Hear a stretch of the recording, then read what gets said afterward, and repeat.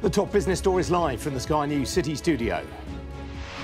The chief executive of Thames Water says he expects bills to rise sharply as shareholders refuse to inject £500 million into the debt-ridden company. The plans that we have put forward require an investment of around £20 billion in that 2025 to 2030 period, and that would result in a bill rise of around 40%. I'll be joined by the CEO of the global infrastructure investor BBGI as demand for its services increases. And we speak to the UK head of Cadbury's owner Mondelez about Easter eggs, shrinkflation and the cost of cocoa.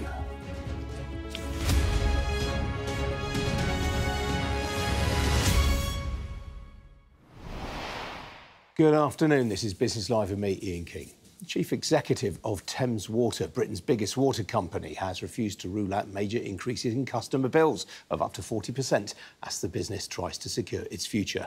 Thames, which supplies 15 million households across London and the southeast of England, maintains its business as usual, despite struggling to find extra cash after shareholders pulled the plug on a £500 million funding deal. But it's laden with debts of nearly £18 billion. Now, speaking to me earlier, Chris Weston, the chief executive, said bills were likely to rise. The plans that we have put forward, which are very much in accordance with what customers are asking us to do, require an investment of around £20 billion in that 2025 to 2030 period. And that would result in a bill rise of around 40%. And we recognise that at this current moment in time, that could be very, very difficult for people. So at the same time, we are looking at what we can do to protect those that are most vulnerable and can't afford that type of increase. And so we have a tariff that supports those people. No one is blaming you personally. You only joined the business in January. But nonetheless, there have been more than £7 billion worth of dividends extracted from this business over the last couple of decades. Surely more of that money could have been put towards future-proofing the business. And I can understand why there would be that sentiment out there. But I think we also have to recognise the important role that equity providers, shareholders play in providing capital to invest in this network. And they have to earn a reasonable return at the same time. And I'm not commenting on the level of dividends that have been paid in the past, but they play such an important role. They do need some reward and recognition for what they're doing. Well, Natalie Thomas is a writer on Lex, the investment column of the Financial Times, and joins me now. Natalie, good afternoon to you. How do you see this impasse between Ofwat and Thames's shareholders being broken?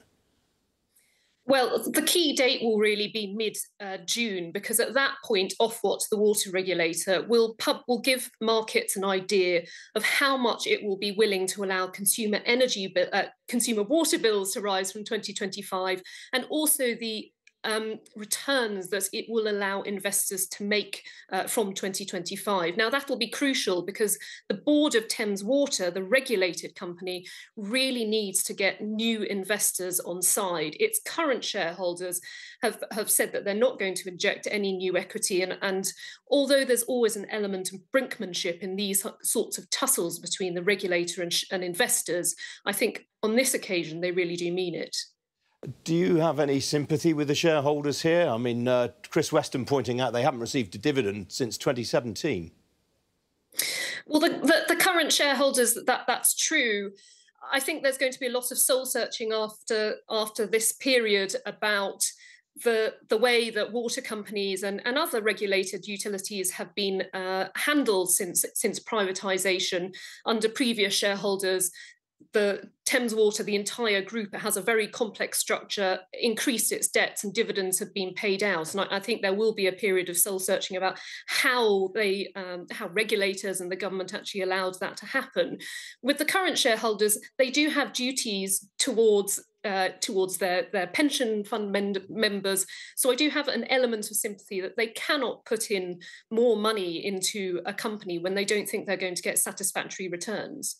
Now, there's a debt repayment due next month from Kemble Water, which is the ultimate parent of Thames Water. If they default on that, Chris Weston was saying to me this morning that wouldn't necessarily trigger the special administration regime. No, that's right. It won't automatically trigger the special administration regime, but it doesn't remove the urgency with which Thames Water will need to find new investors, new capital. It's got about £2.4 billion of liquidity, which would tide it over until May next year. But it will need to find at some point new investors or new capital, whether that's from existing shareholders, although I think that's very unlikely. Very briefly, if you would please, Natalie, what are the odds, do you think, of this company avoiding nationalisation? I think it'll avoid special administration in the short term. I don't think it's an immediate threat, but it remains a possibility within, I'd say, the next year. OK, Natalie, got to leave it there, I'm afraid. Good to see you this afternoon. Thank you. Thank you. Now, cocoa prices have more than doubled this year following poor harvests in Ivory Coast and Ghana, the world's two biggest producers, all of which is problematic for chocolate producers like Mondelez, the parent company of Cadbury, which this year celebrates its 200th anniversary. I've been speaking with Louise Stigant, the UK Managing Director of Mondelez, at what is obviously a busy time of the year for her.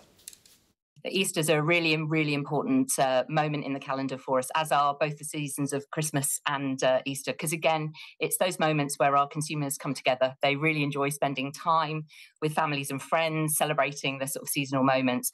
And for us, today, we're nearly there, but actually a lot of sales happen in those last couple of weeks. So it still feels like, until we get to Easter Sunday, then it's the game's not quite over. But it feels like it's been a good season. Really? OK, I mean, that's very interesting, given that there's been a lot of commentary about shrinkflation of late, and you've been among those accused of this. What would you say to that? I think we really understand that, the economic pressure on our consumers is significant. And so raising prices for us is an absolute last resort, whether that be raising prices or changing the sizes of our product is the last resort that we take. But, as I think is really publicly out there, we're continuing to experience really significant higher input costs, particularly on things like cocoa and sugar. Cocoa is at a record high at the moment. And so as we think about that, we look at, what we possibly can absorb, and we've spent some time absorbing those costs and really seeing our margin be eroded by that. But as a result of it, we carefully then consider, what actions that we need to take, conscious, as I say, that it's our last resort, but we will consider list price increases just simply because of the level of input costs that we are trying to address here. So, the one thing that I and Cadbury hold really firmly on is we need to make sure that we maintain that taste that our consumers love and the quality they expect for us. And that's even more important, those moments that you're celebrating with your families and friends, giving gifts and sharing. It's really important to do that. You mentioned cocoa prices. I think they've more or less doubled over the space of 2 months. To what extent are you able to mitigate that by hedging and by buying on the futures markets? I think there's some work that we can do and have done, but with the levels of price increases, the cost increases that we're seeing come through on cocoa, then that becomes much less available to us in terms of protecting the future. And that's why I say, we've seen these costs sustainably increase for some significant time, getting to the highs that you describe. And in doing so, we have to think about how do we very carefully and very considered look at increasing our list prices as a consequence of that. So is it likely then that these higher cocoa prices are going to feed through to higher prices in the stores before too long? I think the significant scale of them, would suggest that we are likely to need to see prices increase in stores, yes. Or our list prices will increase to our customers, probably more rightly. It's very interesting, though, for anyone that goes into the supermarkets. It feels quite a promotional market right now. How much control do you have over the supermarkets discounting, for example, a bar of dairy milk? Look, I think it's, as we all know, it's retailers' prerogative to choose the prices that they want to sell at. But I think, where we've been working very closely and collaborating with our customers is making sure that we can still offer really good value and that we're bringing to life some of those important moments, whether that be Easter or for us, you may well have seen in stores what we're doing for our Cadbury 200th anniversary.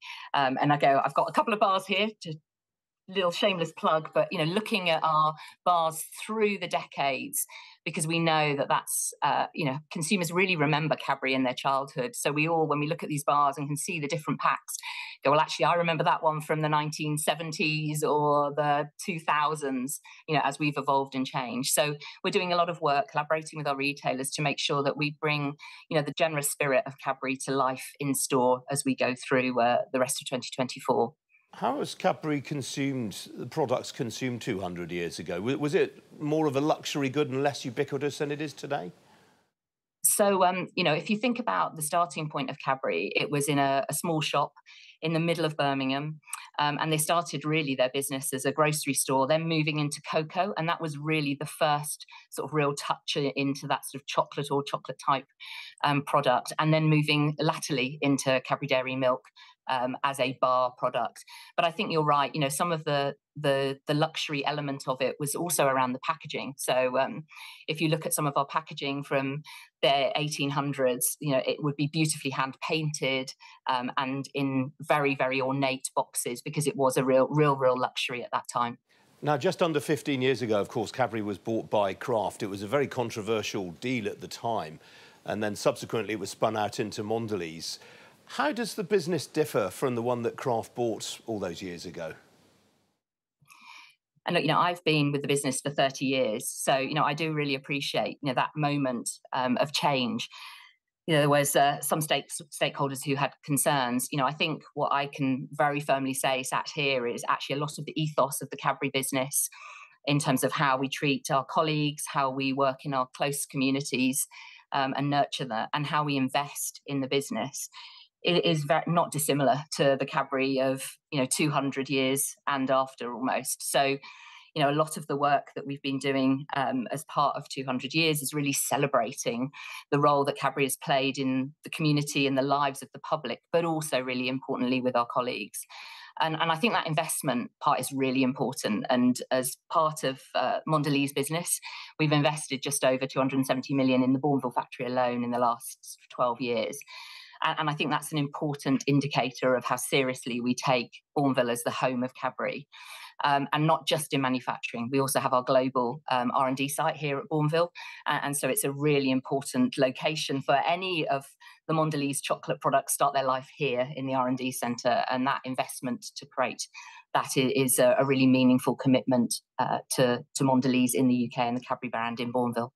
Now, a lot of fast-moving consumer goods businesses, including Cadbury's, are under, it seems, increasing pressure from food health regulators around the world. We've already had the introduction of a sugar tax or whatever. Where do you think we are now in terms of that debate? I think, at Mondelez, we would say, we know and can see that there is a serious scale impact of the public health challenge.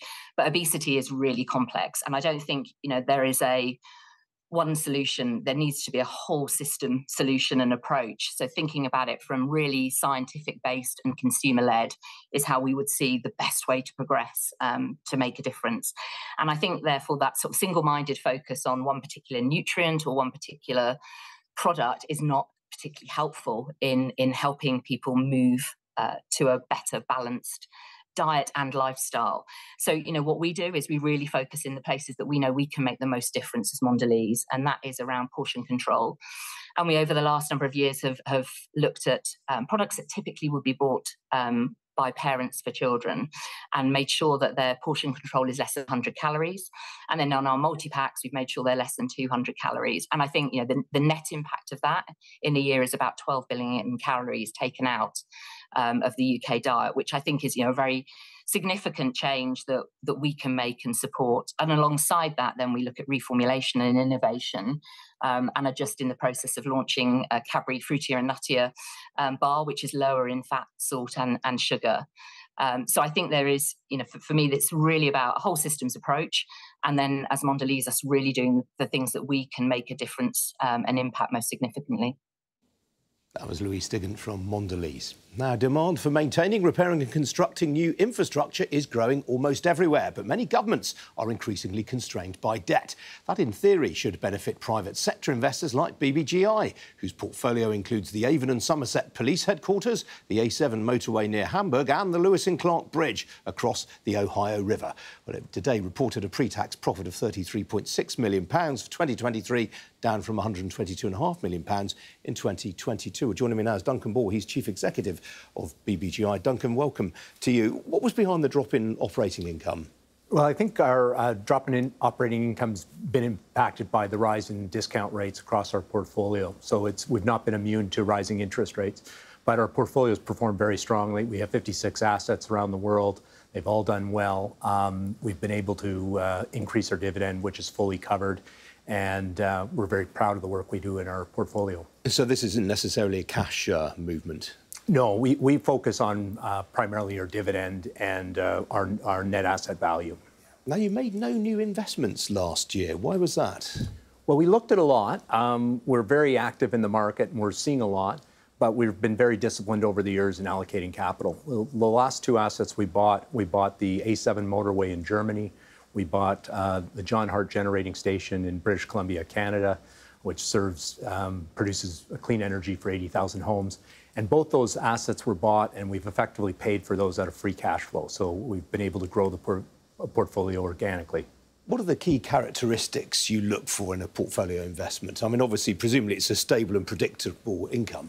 Yeah, so we're in 7 countries, and they're all creditworthy. So we look at the inflation linkage. We look at the quality of the cash flows coming from, we're serving the public sector, so we're getting paid by strong creditworthy governments.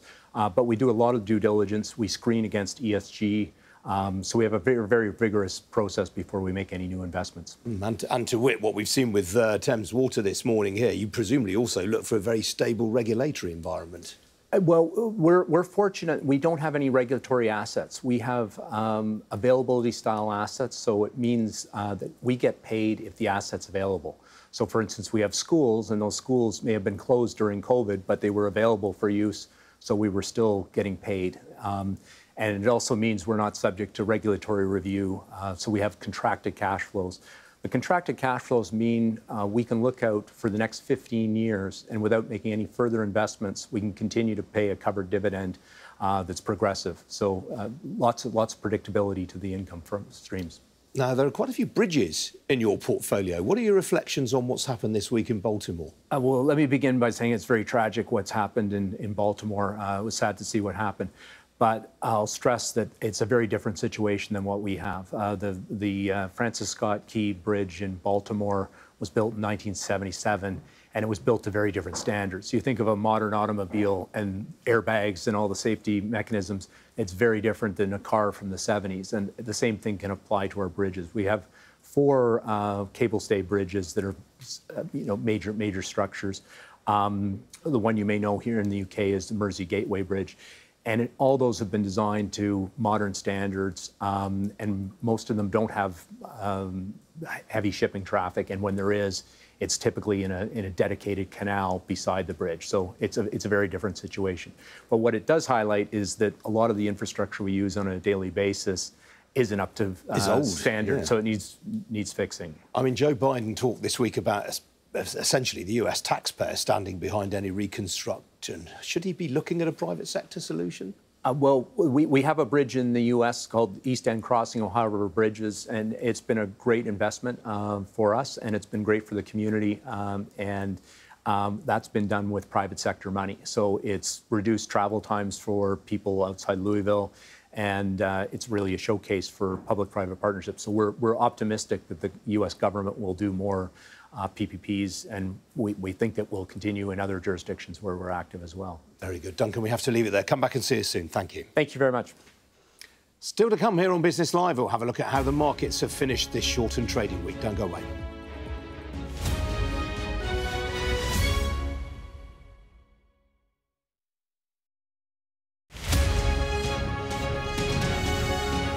when you see the 12A or the 15 and you know kind of what age range it's meant to be suitable for, when you're booking a film online or indeed watching it online, often now on Netflix, for example, you'll see those age ratings. And they're from the British Board of Film Classification. And they consult every 5 years with up to 12,000 people, quite a lot of people around the UK, and ask them what they're concerned about in terms of, you know, what they'd be watching, what their children would be watching. And it's interesting to see that they've recently done a new survey. It's interesting to see how attitudes have changed in reference to things like sex and drugs and bad language and discriminatory what about something language. like this?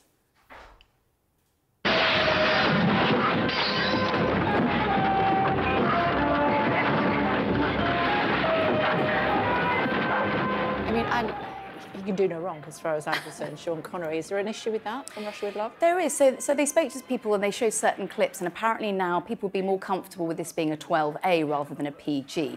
In that case, it was mostly due to the violence. So that indicates that people are perhaps becoming more offended by certain things. You know, there's a high kill count, as you'd expect in that film. It's supercalifragilisticexpialidocious, even though the sound of it is something quite atrocious. If you say it loud enough, you'll always sound precocious. Supercalifragilisticexpialidocious. So is that just because people can't say it? I don't think it... In the issue with Mary Poppins, because that's coming out again for an anniversary, and I think the general idea is that there's one scene that people had a problem with, which was with the chimney sweeps, and there was worries about discriminatory language. OK. So therefore it's now so it's a not PG. his ridiculous Cockney accent? It is not, no, even though that's probably the most offensive thing in the film. But yeah, I think that, you know, there are problematic moments in it, and it's just about flagging it up and sort of recognising people's concerns.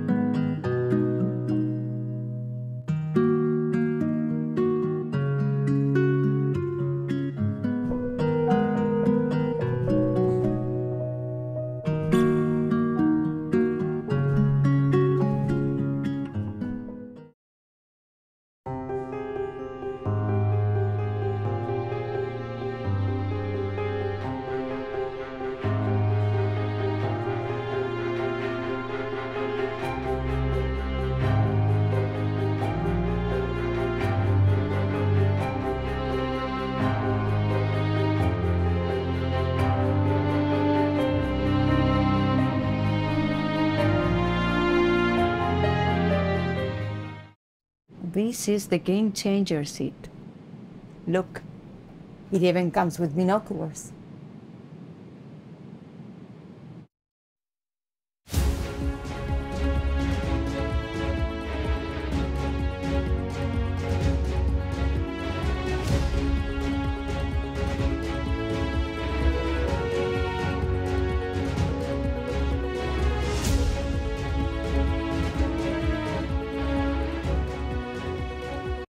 Fly Emirates, fly better. Thank you.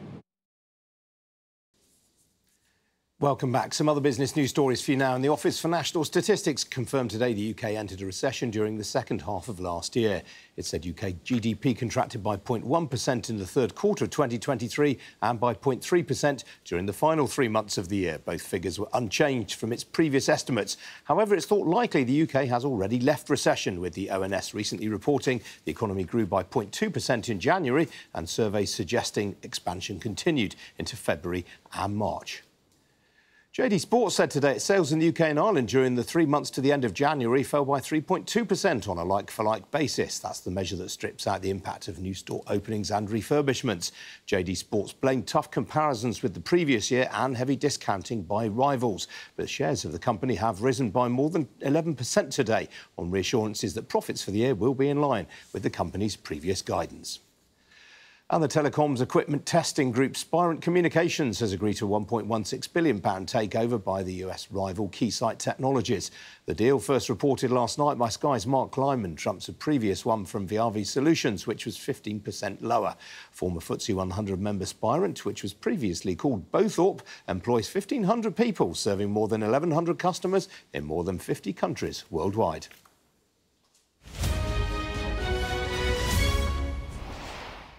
Well, in Europe now, stocks have finished the session largely to the upside. I think I can show you what's been going on in mainland Europe. Well, actually, look at that. The MIB in Milan was more or less unchanged than the IBEX in Madrid. Lower European stocks, however, finished up for the first quarter of the year. Here in London, the FTSE 100, show you how that one's finished up a quarter of 1% there. The FTSE also finishing the first quarter up. In terms of the leading gainers, JD Sports was the top performer. That is finished up some 15.5% to the good.